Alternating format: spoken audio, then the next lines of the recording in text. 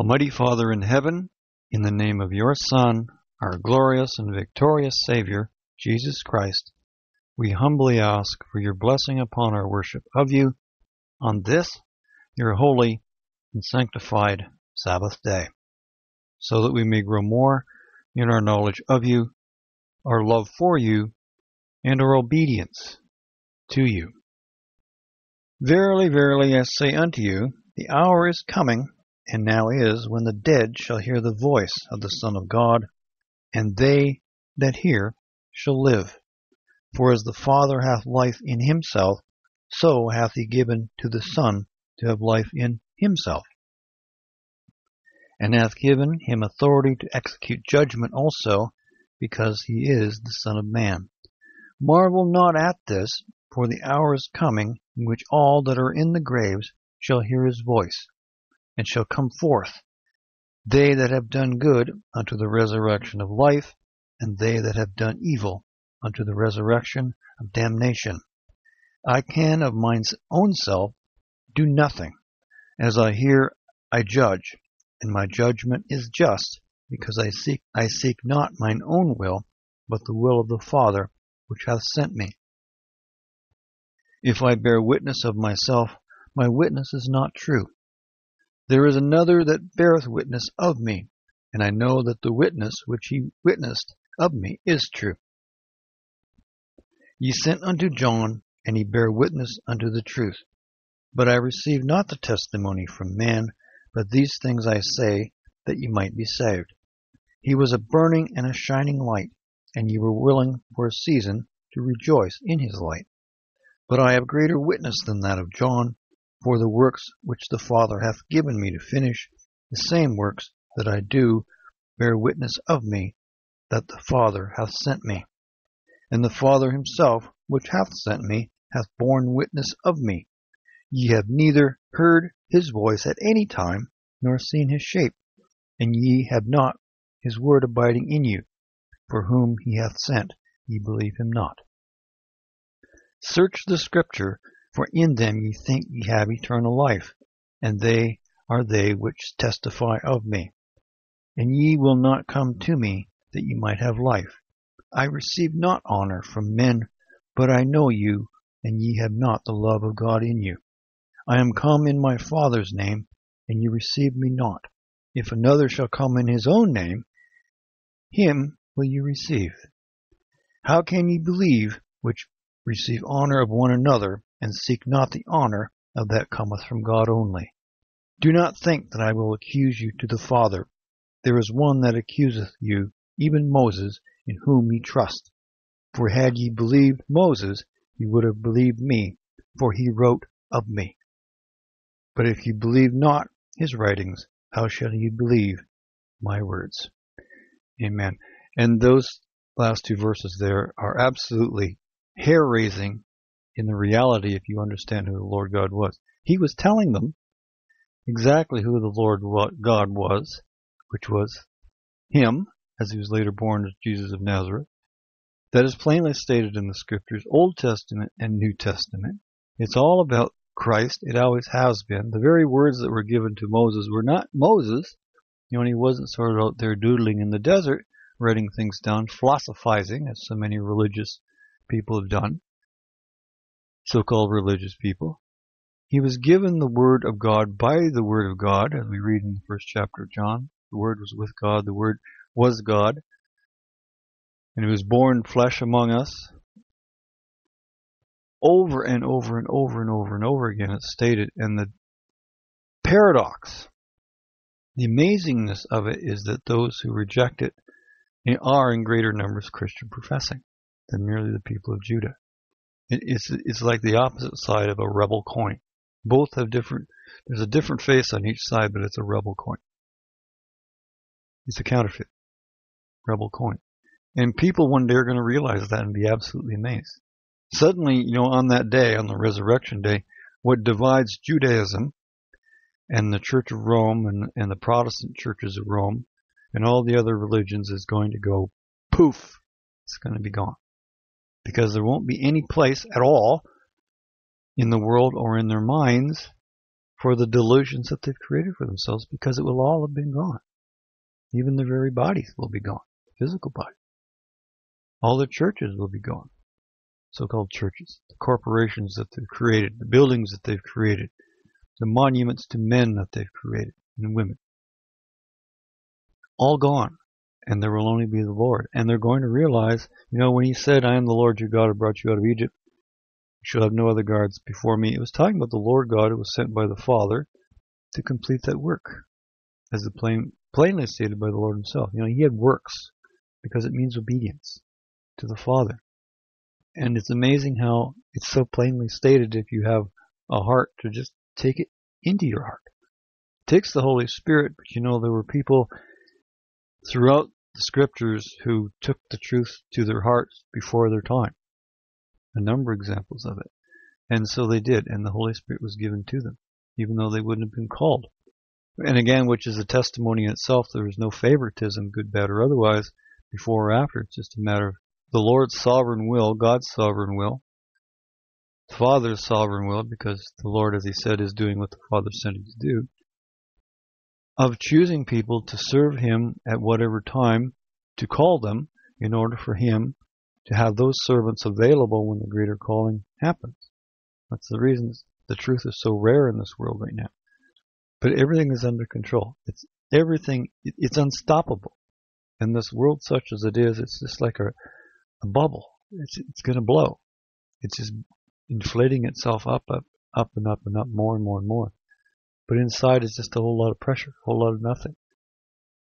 It's the very pressure of itself that makes it so inflated that's going to cause it to blow.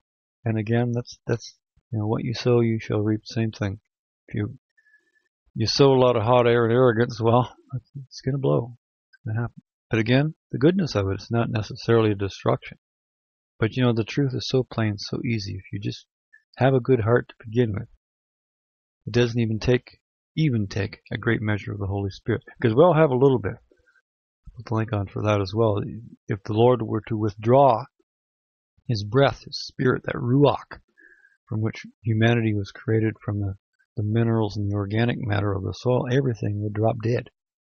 All living creatures, all breath, because that breath is dependent, that Holy Spirit is dependent, that includes animals.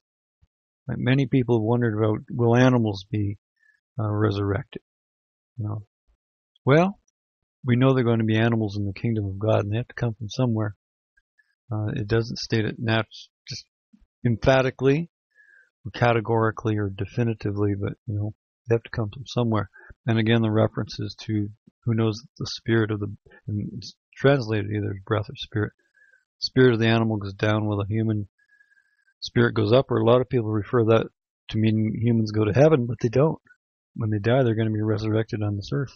It seems animals have returned to the earth in the same way. So without getting going on that, I'll put the link on for that study, Amazing Facts About Animals. But there is a world coming, the kingdom of God coming to this earth, the reason it's created. It's a paradox, if there were no God. Well, the scientists wonder, they're finding more and more planets out there. No sign of life, no sign of anything that advanced civilizations that we should have heard from them by now, by radio signals, so on. All the signals that humans have created right from the earliest time of radio, those were also went out into space. If there's a civilization out there, within 100 light years, they'd be listening to the first of it. Because that's the speed of radio transmission as well. It travels at the speed of light. They would be hearing it. But if they're more advanced, we should be hearing them as well. There's nothing. There's just silence. And the paradox is, if there were no God, the universe would probably be teeming with alien life. Because it wouldn't have needed a creator to create them. It would have just sort of happened, as the evolutionists and atheists believe as it happened on Earth. But it doesn't say that. The Lord created life on this earth as the beginning, the place that will actually become the throne, the headquarters, if you will, of God's throne when God comes to earth. His throne will be here. And then his children, the creation awaits for the children of God. There's a very plain statement there of when there will be life out there, but that life will be the children of God. And it won't need spaceships and and all sorts of things that take years and years and years to get places. It will be instantaneous, because even light in itself is a physical entity, and spirit can travel a whole lot better and faster than light.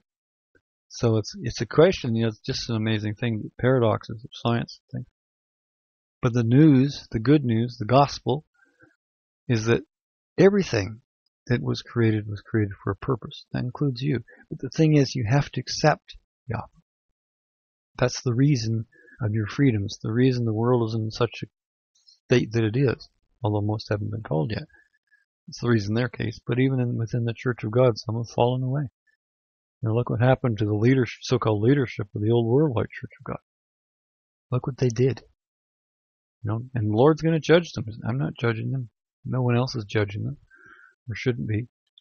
But what they knew and what they threw away, maybe, is their problem.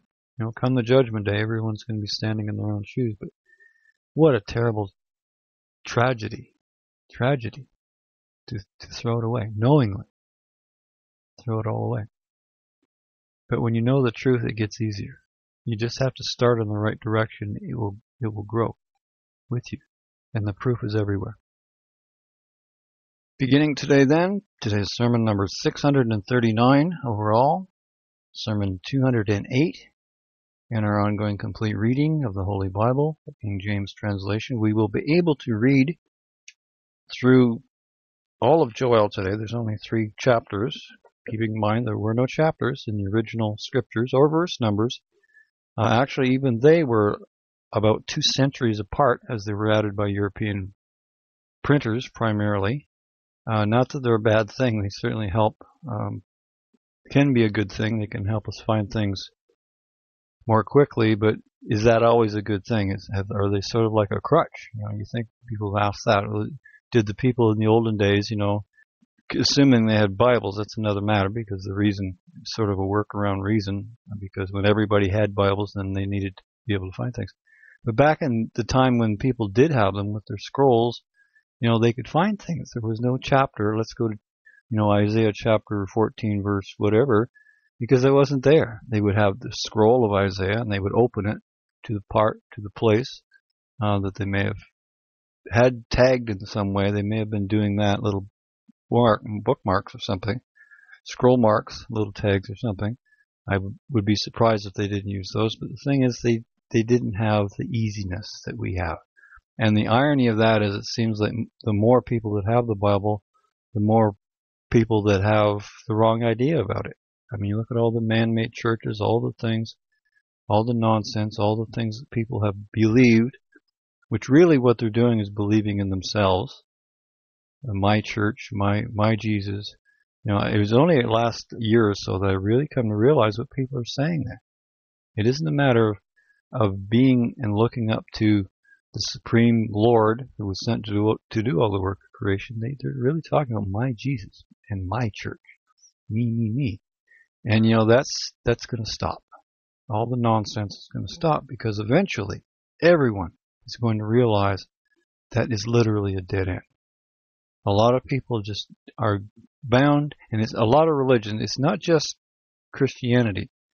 A lot of people of Judaism have the same understanding that something is wrong, and they're right. But they're no more wrong than the Christian world, who's gone their own way for the same reason. The Church of Rome is exactly that. The Church of Judaism, or the religion of the Kingdom of Judah, is exactly that. And it isn't exclusive to a people or a nation which were created, number one, as the families of man, but oftentimes as a prophecy of what's more to come. Israel was created as a prophecy of the coming kingdom of God. They were created from all nations around them, just as the kingdom of God is going to be native-born spirit by then. That's how you enter. That's what John 3:16 is really about. From all nations. It doesn't matter who they were physically. And this idea that you have to be a Jew. There's nothing wrong with being a Jew if you're a Jew. But if you're not, you're not. You don't have to be, because they're part of the prophecy. And as a matter of fact, the reason, as we'll read here, Joel was a prophet to the southern kingdom. The reason the Lord really brought the hammer down on them over and over and over again, more or less left the rest of the nations alone, unless they were attacking Israel and Judah, during the time that Israel and Judah were worth defending, keeping in mind that the Lord used the Babylonians to bring down Judah and the Assyrians to bring down the northern kingdom of Israel. It can go the other way. He didn't just let it happen, he made it happen. But you have to understand that what they were was a prophecy of the coming kingdom of God, and they didn't live up to it. They didn't live up to the prophecy because they turned it into something of themselves. And that's the mistake that Christianity makes. It's the mistake that I think all religions make. By their very nature, they're not looking at something. The Muslim religion, there was Muhammad. He went, the things that he got right from the Bible, idolatry and everything. He was a Bible reader. He didn't live in the ancient times of Moses or something. He lived about 6 centuries after Christ. And he declared himself a great prophet. There was no Islamic religion or Muslim religion at the time of Muhammad. He went to the Christians and to the Jews and declared himself a prophet of Christianity and of Judaism. And when they rejected him, well, there he was. He had to do something, so he went off and created his own religion, declared himself a prophet. And there we are. But what was that about? Well, it's about a man-centered religion. And the nations then that thereafter, they don't look at the Arab borders. A lot of people equate Arabs with Muslims, but that's not correct either. Abraham was what would be called today an Arab. Many of his children, through his other wives and concubines, they literally have a right to claim him as their father, just as much as the people of Israel did. He had a lot of children besides Isaac. But it isn't a matter, it's all about me, it's all about our nation here within our borders and to blazes with the rest of humanity. It isn't like that, because first of all, the rest of humanity is your own people. People came from where they come from. And that's something that's lost on people kind of quick too. It's certainly lost on Israel and Judah. They view the Canaanites with such contempt, but the fact is the people of Judah were born of 2 Canaanite mothers. Judah couldn't marry a Jew because there weren't any. Couldn't marry an Israelite because there was only one at that time. That was his sister Dinah, full sister. Both children of Leah they were. So he married 2 Canaanite women, or at least had children by them. And the direct, as it's stated, that through them, of the genealogy of Christ, it's there, you want to read it, through those Canaanite women, Messiah's own genealogy. He didn't have a problem with it, because he understood that it's about humanity that we're created. Not merely making the prophecy of what they were doing. The holy days, same thing, they made an endless end in themselves of the holy days as a matter of their religion, but the thing is they were prophetic of the coming kingdom of God and of the Messiah. Passover is the easy one, isn't it? You can look at Passover, Pentecost too. I get ahead of myself there a little bit. Passover is the obvious one, but all the other holy days, same thing. They're prophetic of the Messiah. The Day of Atonement is viewed as a great Jewish observance, but the thing is, it's about Christ's deliverance of his Passover blood to the throne of God in heaven. What's the link on for that study? The Feast of Tabernacles, what the Jews call Sukkot. Or Feast of Booths, they built little booths all over it, which they are following the commandment, but again, they don't look at the reason for it. That is the return of Jesus Christ, the kingdom of God, the temporariness of our physical bodies. They're going to be put away and replaced with something that is permanent and forever. Joel chapter 1. The word of the Lord that came to Joel, the son of Pethuel. Hear this, ye old men, and give ear, all ye inhabitants of the land. Hath this been in your days, or even in the days of your fathers? Now think of this. If that were said to someone today, your father and your grandfather, well, someone today, that would mean their fathers and grandfathers, well, they'd be born in the 1990s, and their grandfathers would be born in the 60s. Or if they said that a generation or two before that, think of the different world view of people. You have to get into their heads to understand the reason why the Lord was saying it. Verse 3, tell ye your children of it, and let your children tell their children, and their children another generation. That which the palmer worm hath left hath the locust eaten, and that which the locust hath left hath the cankerworm eaten, and that which the cankerworm hath left hath the caterpillar eaten. Awake, ye drunkards, and weep, and howl, all ye drinkers of wine, because of the new wine, for it is cut off from your mouth. For a nation is come upon my land, strong and without number, whose teeth are the teeth of a lion, and he hath the checked teeth of a great lion. He hath laid my vine waste, and barked my fig tree. He hath made it clean bare, and cast it away. The branches thereof are made white. Lament like a virgin girded with sackcloth, for the husband of her youth. The meat offering and the drink offering is cut off from the house of the Lord. The priests, the Lord's ministers, mourn. The field is wasted, the land mourneth, for the corn is wasted, the new wine's dried up, the oil languisheth. Be ye ashamed, O ye husbandmen, howl, O ye vine dressers, for the wheat and for the barley, because the harvest of the field is perished. Now, to interject, that is talking about the fall of Judah for two reasons. Number one, as in the case of the northern kingdom, they simply became irresponsible. But number two, the Lord's blessings were being withdrawn. How does that happen? How does the Lord withdraw his blessings? Well, people do it to themselves when they stop obeying his law. Very simply, you'll be blessed with good health if you obey the Lord's laws of good health. It doesn't mean you'll never get sick, because we're created as mortal creatures. The fix is in for that. We sooner or later, for whatever reason, sooner or later, die, because that is a necessary part of putting away the old shell, the old body, in order to get one that doesn't die. But what they were doing was revoking the blessings that the Lord had gave to them through his law. The freedom, the peace, all the things that they knew of. And as a prophecy of the future coming kingdom of God, a very small nation surrounded by enemies, they were protected for that reason. They weren't a big militaristic army nation, militaristic on the march all the time, or turning it into a big industry. Whatever name that the Romans did the same thing. It's not what it was about. And they learned that. Israel learned it. Judah learned it. And learning it over and over again, actually. Israel right now, I'm sure most of them,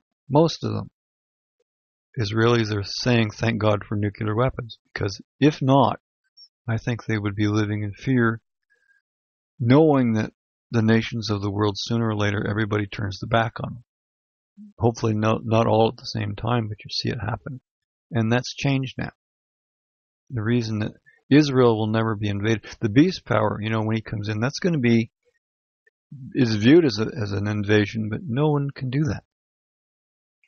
The Israeli general, very famous quote, if they ever saw Israel, or Judah is really what it is, losing a war will pull down the pillars of Samson. Meaning, what Samson did when he died, his last act was to, with great strength, pull down that building, and all the people came crashing down and were killed. That's what he was talking about. But the beast power, he's going to be let in because he's going to be welcomed. I think there's no doubt whatsoever that the European Union is going to have Israel as a member, associate member, or whatever you want to call it, by virtue of politics. There's always a good name for things. But it's obvious. There's no other way he could do that. And the Church of Rome, they've already made those agreements with the Vatican. It's the reason they can carry their statues through the streets of Jerusalem at Easter and all that. Today all the Orthodox Jews stay home simply because they can't stand seeing it. To them it's the abomination as well. Verse 12, the vine is dried up, and the fig tree languisheth, the pomegranate tree, the palm tree also, and the apple tree, even all the trees of the field are withered, because joy is withered away from the sons of men. Gird yourselves and lament, ye priests, howl, ye ministers of the altar. Come, lie all night in sackcloth, ye ministers of my God. For the meat offering and the drink offering is withholden from the house of your God. You notice how that says it, house of your God. Verse 14, sanctify ye a fast, call a solemn assembly, gather the elders and all the inhabitants of the land into the house of the Lord your God, and cry unto the Lord. Alas for that day, for the day of the Lord is at hand, as a destruction from the Almighty shall it come. And without getting ahead of ourselves, that's a dual prophecy. One was actually happening as they were having experienced here for themselves, but it's talking about the future day of the Lord. I'll put a link on for those studies, what the Bible actually says about that. It's very, very plain, very simple. It is a prophecy of the yet future. This isn't the Old Testament way back there, dead, gone, and otherwise, over there. Those people way over there. But it's a yet future event that's going to affect everybody, because when the religious frenzy starts, there's going to be no escaping it. Suddenly people, do you have any relatives like that? If you happen to be a Sabbath keeper or observer of the true holy days, most Christian people really don't care. But come a great Sunday event or some Christmas or Easter, you notice how religious they get all of a sudden? And if they see you as being different, it's like a threat to them, even though you're not threatening them in any way. They just become all very unstable about it, as though what you do isn't as much a right for you to do as their right to do what they're doing. They feel all threatened. I mean, I don't feel threatened by people who keep Sunday or Christmas or Easter, because I know that eventually they're going to come out of it. And we don't need to force anybody. Don't need to kill people or throw them in jail or waterboard them, which, by the way, a lot of people think that began just in the present age. Waterboarding began during the Spanish Inquisition. Many people know of Ferdinand and Isabella of Spain as the employers of Christopher Columbus, but they were also the creators of the Spanish Inquisition, primarily. And a lot of the tortures that were there were intended to get people to convert. And waterboarding was one of them. They were mocking baptism by immersion, as according to the biblical command and instruction. And it was a combination of sprinkling, pouring water on the face over. And it's exactly, there are actually illustrations of it. It's exactly what the CIA was doing, or still doing. They say they're not. So I guess if they say they're not, right? But it's exactly the same thing. And people deny that it's torture. Do you know there were actually the Japanese war crimes trials at the end of the Second World War? Japanese officers, some of them were executed for war crimes that included specifically waterboarding. It was a war crime then. But it began long before the 20th century war crimes thing. It began as a religious matter. It was a mockery of true baptism, getting people to repent of the truth and observing their idea of what their church was doing and still is. History, the roots of it run deep. A lot of people, the old Solomon said there's nothing new under the sun. It's true.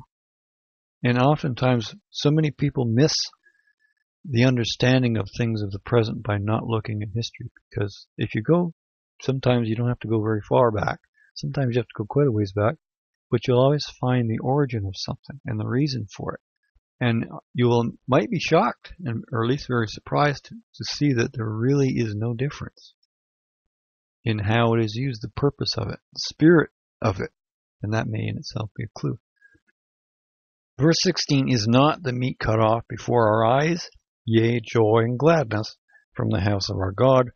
The seed is rotten under their clods, the garners are laid desolate, the barns are broken down, for the corn is withered. How do the beasts groan? The herds of cattle are perplexed, because they have no pasture. Yea, the flocks of sheep are made desolate. O Lord, to thee will I cry, for the fire hath devoured the pastures of the wilderness, and the flame hath burned all the trees of the field. The beasts of the field cry also unto thee, for the rivers of waters are dried up, and the fire hath devoured the pastures of the wilderness. And again, how things happen when an attitude, a responsibility changes. And again, the blessings are really in your own hands. If you want to be blessed by the Lord, just obey Him.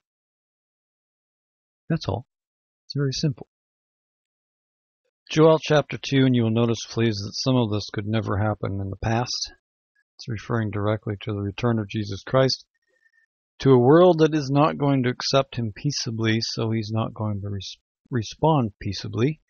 He's going to respond in the manner that humanity has accustomed itself for the most part. And so we get this. Blow ye the trumpet in Zion, and sound an alarm in my holy mountain. Let all the inhabitants of the land tremble, for the day of the Lord cometh, for it is nigh at hand. A day of darkness and of gloominess, a day of clouds and thick darkness, as the morning spread upon the mountains. A great people and a strong, there hath not been ever the like, neither shall be any more after it, even to the years of many generations. And as I'm reading this, this particular King James Version has reference quotes in each verse, and just put that single verse, verse 2 there. It is references to Amos 5:18, Zephaniah 1:15, Exodus 10:14. I won't go back and do those because we want to get this done today, but you see how it's all connected? It didn't somehow begin at the Exodus or begin at Matthew 1:1 or begin whenever. It began at the beginning. The Father sent the Lord God to do the work of creation. According to Arius, the Lord God was Himself created. Calling Him the Son is a pretty good, you didn't call Him brother or uncle or anything. You called Him Son. And the reason for that, such as it's been, and how He is obedient to the Father and the commandments in themselves. But continuing. A fire devoureth, before them and behind them a flame burneth. The land is parched. The land is as the Garden of Eden before them, and behind them a desolate wilderness. Yea, and nothing shall escape them. And of course, there have been ways of that happened to a very limited degree. Ironically, what was Eden today, Iraq? Look what happened there in the invasion. How it was left behind, just really a rubble. And now it's just slowly slipping back to what it was before. Eventually another dictator will rise there. And if he's a smart one, like old Saddam was, he'll get himself with a whole lot of friendlies in the Western world. Keeping in mind, Saddam Hussein used to be an ally of the West, primarily because of his wars against Iran at the time. But then he became a little too independent, and so he had to go. And, but he was, he could, and as far as the crimes and war crimes they committed, there was no difference. As a matter of, suddenly he didn't become a bad dictator by committing war crimes. He was committing them before, but he was pro-Western. He was hardly, democratic, situation such as it was. Iran, of course, the way it is viewed in the Western world, very brutal and public hangings and so on. By the way, if you really want to, if you're a doctor, you probably know this, but a lot of researchers have done it. You see these horrendous public hangings in Iran where they put it, they're not the drop hangings as is done in the Western world, but suspension hanging. People are either just something is kicked out from underneath them, a table, or sometimes they're on top of a truck or something, or a crane even lifts them up in the air. But as far as, don't get me wrong when I say this, but as far as being the most humane manner of execution, that's really it. It's not bloody, it's not painful. They don't have the drop that may be sudden, but it's very messy, can be. Whereas the suspension hanging, they go unconscious from the cut off the blood flow within 10 or 15 seconds. For them, from their conscious perspective, it's over. and they actually strangle when they're unconscious. And it's ironic that one of the worst dictatorships in the world, as it's viewed, has one of the most humane uh, methods of execution. And even the electrocution, well, what happens there. Sometimes those get botched, and even the lethal injection, that can go on for quite a while, and that can get botched, and they're having problems with the chemicals, shooting them, the firing squad, and everything. But why the Western democracies, where those that have executions, don't look into suspension hanging as a humane? It's the most humane thing there is. Bizarre as that may seem, but it's true. They don't strangle; they go unconscious within 10 or 15 seconds when they cut off the blood flow. It's still alive, but it's like it has its own putting out and then the execution. Sometimes I get diverted. There it is. Verse 4, the appearance of them is as the appearance of horses, and as horsemen so shall they run. Like the noise of chariots on the tops of mountains shall they leap. Like the noise of a flame of fire that devoureth the stubble, as a strong people set in battle array. And of course, many people easily recognize that as war helicopters. I'll put the link on for those studies.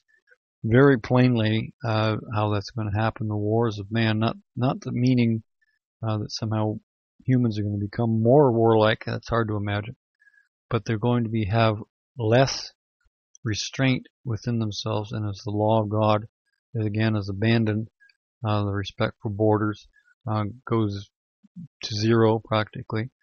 And keeping in mind the borders that were created primarily by the Lord, I'll put the link on for the boundary law. The reason for that, all the different families of man, it wasn't just to protect Israel's neighbors from Israel. It was like a line. Again, they lived in peace and they benefited, from Israel. It's only when they attacked Israel that the Lord's wrath came upon them. And as far as, and again, as we mentioned, the Canaanite people, don't forget that the first Jews, which are the direct line, the beginning of the line of King David and the Messiah, from 2 Canaanite women. Put the link on for that.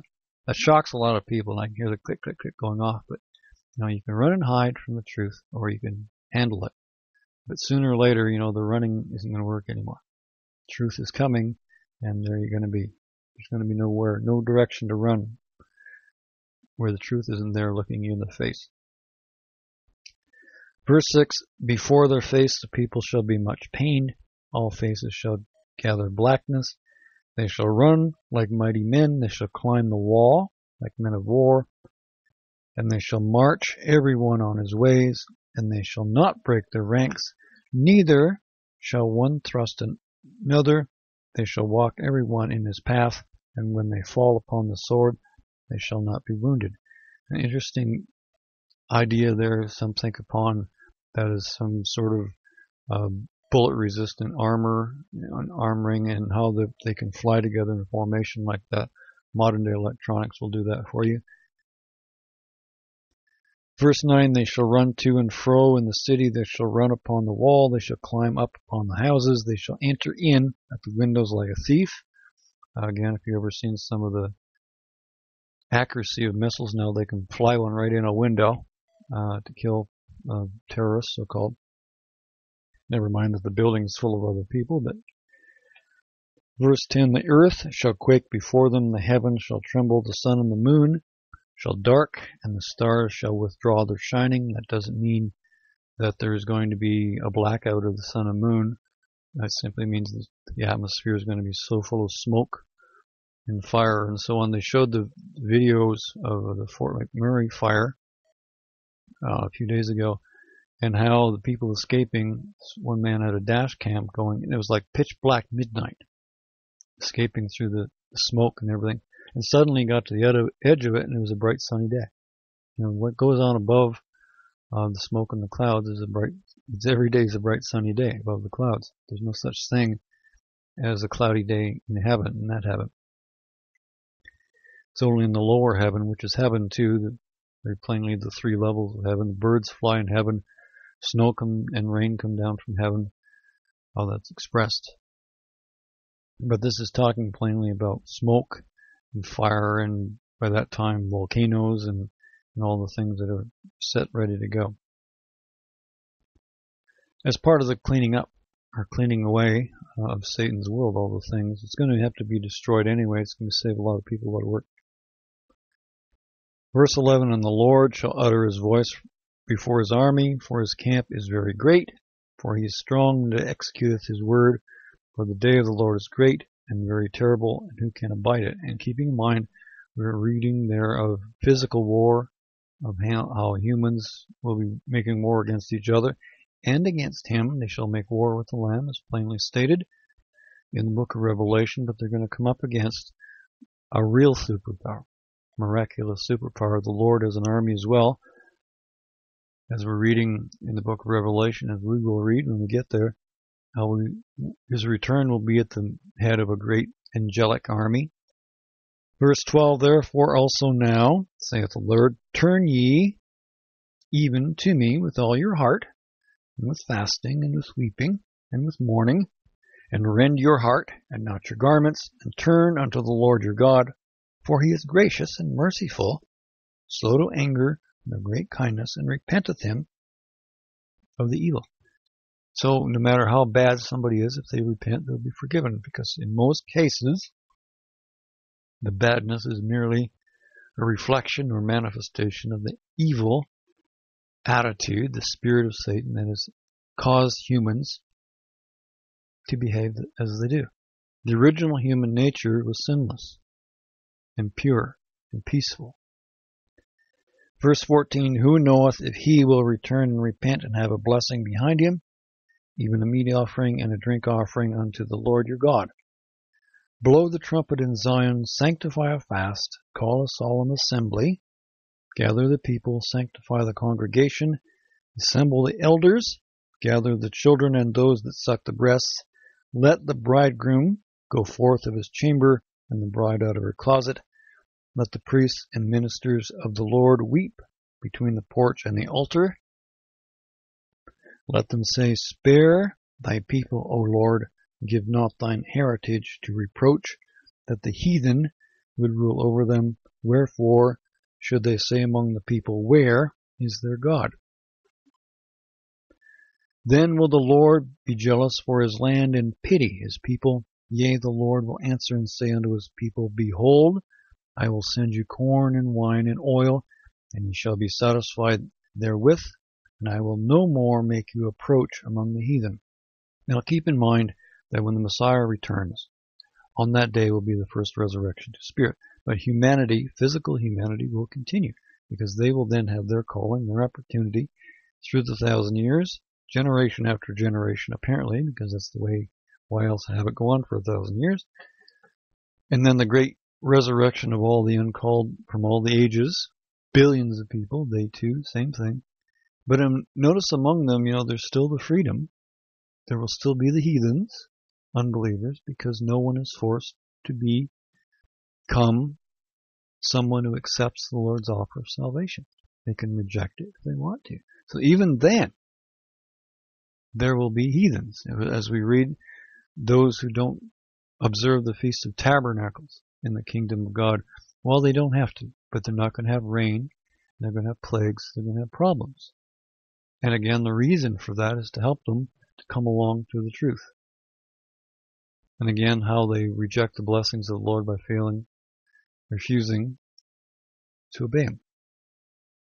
Verse 20, but I will remove far off from you the northern army, and will drive him into a land barren and desolate, with his face toward the east sea, and his hinder part toward the utmost sea, and his stink shall come up, and his ill savor shall come up, because he hath done great things.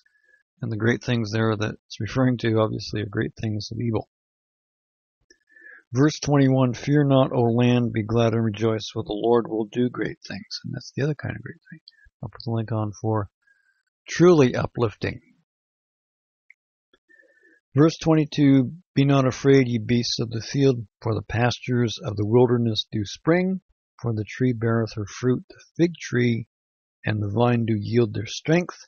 Be glad then, ye children of Zion, and rejoice in the Lord your God, for he hath given you the former rain moderately, and he will cause to come down for you the rain, the former rain, the latter rain, in the first month, and the floors shall be full of wheat, and the vats shall overflow with wine and oil.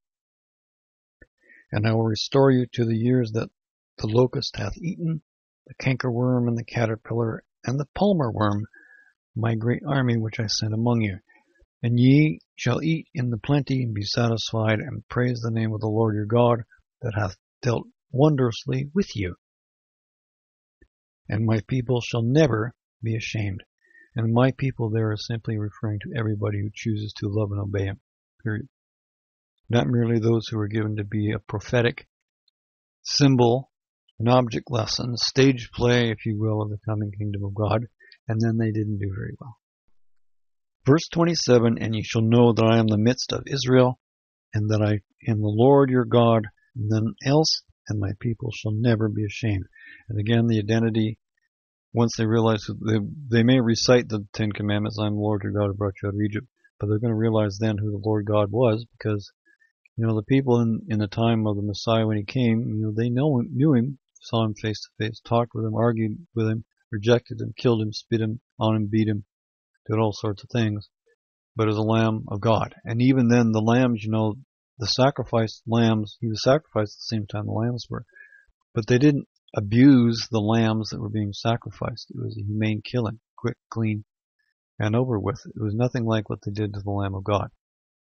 But again, the purpose for that, the healing by his stripes, where he healed all the beatings and things that humans have done to one another, he took it all. Literally, he took it all. Verse 28, and it shall come to pass afterward that I will pour out my spirit upon all flesh, and your sons and your daughters shall prophesy, your old men shall dream dreams, your young men shall see visions. And again, where is that quoted? Well, the so-called birthday of the church in the book of Acts, because it's dual. It would happen to them at that time, the so-called birthday of the church, even though there were many of the church that existed long before that by virtue of the Holy Spirit. But again, it's looking to beyond that, to that yet future time in physical humanity. Everyone else will do the same with those who did it before them. And those who did it before them will be helping them, serving them, teaching them, guiding them, doing the things that they did before. Verse 29, and also upon the servants and upon the handmaids in those days I will pour out my spirit, and I will show wonders in the heavens and in the earth, blood and fire and pillars of smoke. The sun shall be turned to darkness and the moon to blood before the great and terrible day of the Lord come. And it shall come to pass that whosoever shall call on the name of the Lord shall be delivered. For in Mount Zion and in Jerusalem shall be deliverance, as the Lord hath said, and in the remnant whom the Lord shall call. And now that doesn't just mean claiming my Jesus or using Jesus' name or Christ's title for a particular church and then doing whatever they please by that, because we're also warned, many will come to him in that day and say, well, haven't we done great things in your name, built great churches in your name and done wonderful works in your name? He's going to say to them, I never knew you. Because, just hijacking his name and doing great things for yourself is not Christianity. That's self-vanity. Self-vanity, so that sort of rhymes with vanity. Self-vanity. Is that a word? Probably not a word, but we make words here once in a while. Sometimes new words are necessary. Joel 3, and you will notice, as I mentioned before, the length of a book really doesn't mean anything necessarily, because first of all, the Word of God is major. I'm referring to major prophets and minor prophets, so-called, when really they are not. And the references to all of the things that are here, I'll just go through this quickly here. In this particular chapter, as I said, this King James Bible has references, scriptures to other scriptures. And just in chapter 3, it has references to Ezekiel 38:14, Job 5:19, Isaiah 43:5 and 6, Jeremiah 23:8, Ezekiel 38:7, Micah 4:3, Psalm 7:6, and Psalm 98:9, Revelation 14:15, Jeremiah 51:33, Isaiah 63:3, Numbers 2:1, Isaiah 13:10,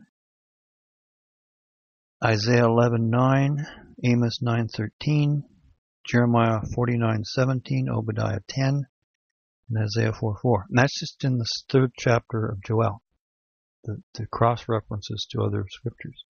So you think it isn't all connected. And again, how the Word of God is, and some of these are major prophets. The fact is that what they were given was to speak a particular message. And again, Joel is regarded as a minor prophet, but much of what he has written about the day of the Lord, the ultimate day of the Lord, hasn't happened yet. And the whole world is going to know about that. Maybe not many people have read his book, but they're going to feel it and understand it one way or another, because even those who have died throughout history are going to experience the parts that we read here of how the resurrections, and then they will know, and then they could still be heathens if they want to, but then they will have no excuse. You see the connections? It's all there.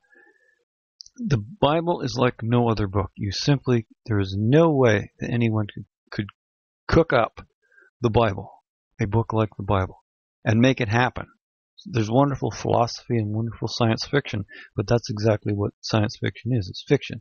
This is reality, truth, reality, and it's happening. All of it. Joel 3:4, behold, in those days, and in that time when I shall bring again the captivity of Judah and Jerusalem, I will also gather all nations and bring them down into the valley of Jehoshaphat, and will plead with them there for my people, for my heritage Israel, whom they have scattered among the nations and parted my land. Now the irony of that is the end time captivity that they have there will be the result of entanglements that they have made with that beast power, because otherwise there's no way he would have been able to, as we said.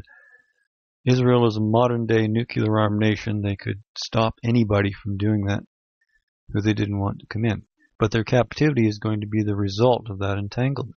They simply politically will not be able to fire upon their own president, federal president. And so much of what the world today seems to be going either nationalism as an isolationism or globalism. It's one or the other. And what the beast will be, in a way, will be like a combination of the two. It will be I've compared it like a cancer. The main tumor is impregnable. It does not permit any sort of invasion of itself, while at the same time it invades distant places. And that's the philosophy of a lot of empires, really. But this particular one, it's going to go beyond that, because it's going to be strong within itself, and yet through its influence, its psychological influence. Like when all the nations of the world say, who can make war with them? As though it's just futile to even try. If you can really lay that kind of a job on people's minds, where they think that, where they don't even dare to fight you, even though you're there invading their countries, then you won. It's the reality of how the unreality will take hold, and there it will be. And again, the deception at that time, the great false prophet, how even people of other religions are going to look at the miracles and be mesmerized by it, even though they may not accept. And at that time, there's no doubt whatsoever that there will be some reasoning, some misapplied logic, some warped logic that will make it seem also right for them. All of them.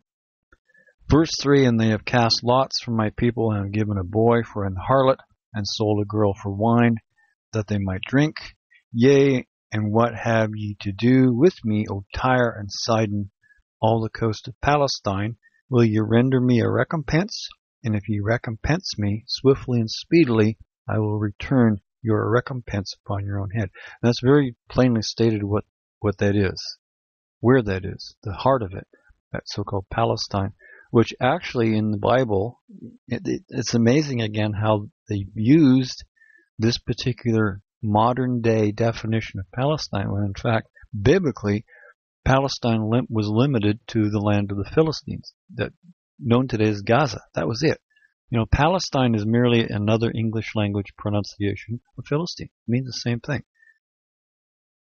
Goliath was a Palestinian or a Philistine of that land. That was their territory. Judah never took it. it was sovereign even to that time. When David was in flight from Saul, he took refuge for a time in Palestine or Gaza in the Philistine territory, and Saul never went after him because they were mighty warriors. I'll put the link on for that. Where's Palestine? The understanding of that in the modern day sense is an important understanding of how or why, more particularly why, the reasoning of the view, particularly of a worldview of it, and how even then it's addressing something, a misapplied geographic definition that only came into existence in its present sense in the last 100 years. And again, that's speaking of something that, and again, the Bible, no one could have ever cooked that up and made it happen like that. Verse 5, because ye have taken my silver and my gold, and have carried into your temples my goodly pleasant things, the children also of Judah and the children of Jerusalem have ye sold unto the Grecians, that ye might remove them far from the border. Keeping in mind, when this was written, the Greek Empire was yet a far distant situation. This wasn't yet in the time of the Babylonians.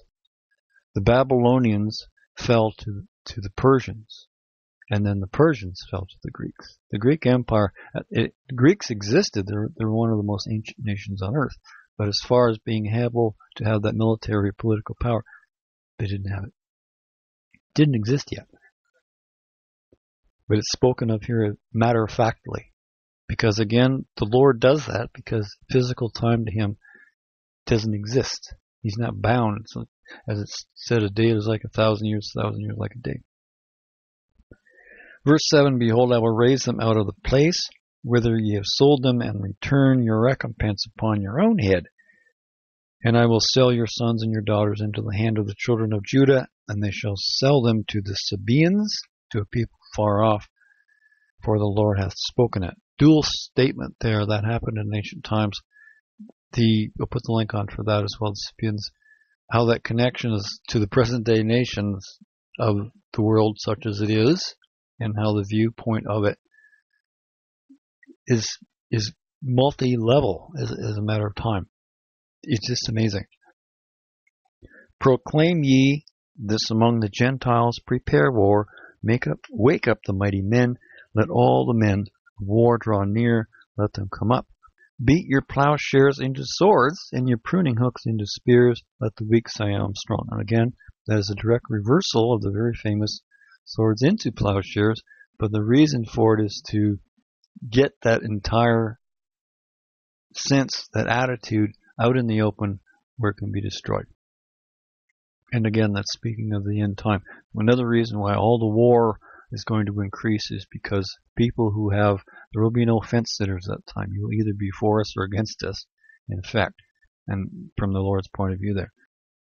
Assemble yourselves and come, all ye heathen, and gather yourselves together round about thither, because thy mighty ones to come down, O Lord.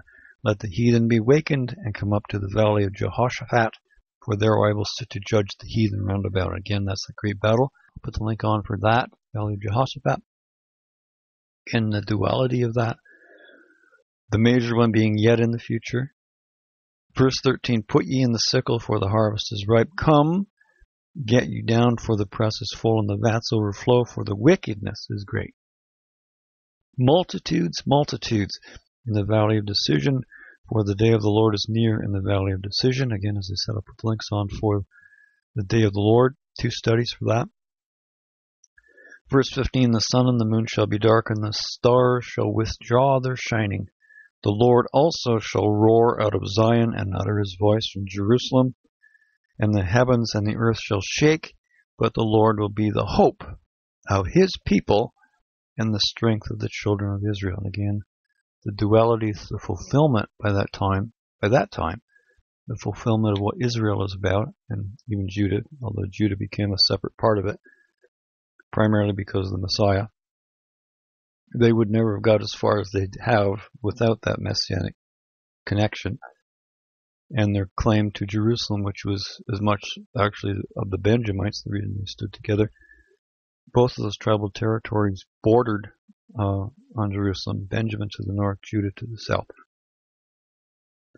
Verse 17, so ye know that I am the Lord your God, dwelling in Zion, my holy mountain. Then shall Jerusalem be holy, and there shall no strangers pass through her any more. And that isn't talking about the city he's made. You have to be a Jew to be in Jerusalem. It's talking about his people, period. Verse 18, and it shall come to pass in that day that the mountains shall drop down new wine, and the hills shall flow with milk. And all the rivers of Judah shall flow with waters, and a fountain shall come forth of the house of the Lord, and shall water the valley of Shittim. Egypt shall be a desolation, and Edom shall be a desolate wilderness, for the violence against the children of Judah, and because they have shed innocent blood in their land. But Judah shall dwell forever, and Jerusalem from generation to generation. For I will cleanse their blood that I have not cleansed, for the Lord dwelleth in Zion. And of course, you can read that verse from its historical perspective, but you can read verse where all nations will look to Zion, to the law. Put the link on for that. The law shall go forth from Zion. All nations, everyone at that time is going to become one nation. It's the ultimate globalism, because that's what the kingdom of God is going to be about. Kingdom of God on earth, period. There won't be all these other nations running around claiming whatever they're part of the God's creation for themselves as though they own it, because they don't. The Lord created it for his purpose, and that is for it to become the kingdom of God, the very headquarters, the very throne of God. Because as we read in Revelation, the Father is coming to earth when all is done. And again, the ultimate paradox, you could say that to the astronomers and they'll sort of laugh at you, but there's going to come a time when they're going to realize it. That paradoxically, if there was no God, there should be a universe teeming with life, because that would mean there was no God necessary for life to begin on earth. And with all those other planets out there, it's absolutely certain that there'll be planets out there with life on them. Many even Earth-like, perhaps. But the thing is, that's not how it happened. It was created, the Earth was created, life began here, and all those planets out there, they're not created in vain. The Lord doesn't do things in vain. But we're not ready yet. And the idea that somehow all those other creatures out there created in vain, I mean, what good are they? If they don't know the Lord, what good are they, even if they do exist? Because it doesn't matter whether you're on earth or out in the vastness of the universe, it's still all the Lord's. It still all belongs to the Lord, not to other people, whatever form they may take. Thank you for joining us for services this week.